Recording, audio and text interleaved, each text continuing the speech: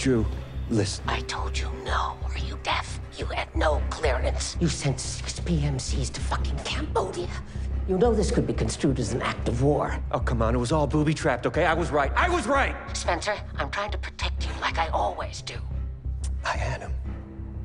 Drew, I found him. Spencer, listen to me right now. I know you. I know, and I have known you since you became an orphan, and I know this is not the person that you are looking for. That person is gone forever. Forever. Get over it before it gets you killed. It's already about to ruin both of our lives. The principals committee wants to meet you. They will ask you questions you will let me answer, and maybe they won't hang it on you. Get your ass to Washington now.